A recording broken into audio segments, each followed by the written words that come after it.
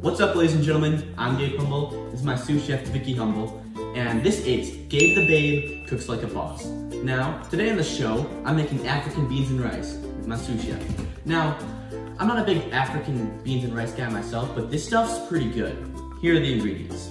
1/2 cup canola oil, 2 teaspoons of minced garlic, 1 medium onion diced, a tablespoon of smoked paprika, oregano, 1/2 teaspoon of cayenne pepper, 4 tomatoes diced, 2 cups of washed long rice, 4 cups of chicken broth and 1 cup of water, 1 tablespoon of salt, 2 cups of cooked beans, and 1 teaspoon of chicken bouillon.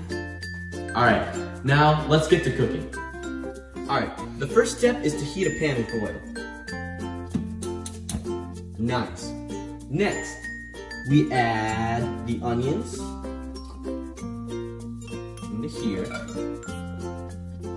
the garlic, then we add the oregano, smoked paprika, 1/2 teaspoon of cayenne pepper. Yup. Let that saute for about a minute. Alright, now that it's been sauteed for about a minute, we add the tomatoes. We're gonna let it cook for 5 to 7 minutes.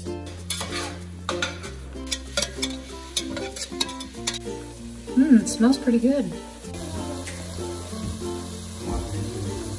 So, it's been cooking for about 5 to 7 minutes, so we're gonna add the rice. And we're gonna stir that in for about 2 minutes. Alright, now we have to add the beans, 4 cups of chicken stock, some water,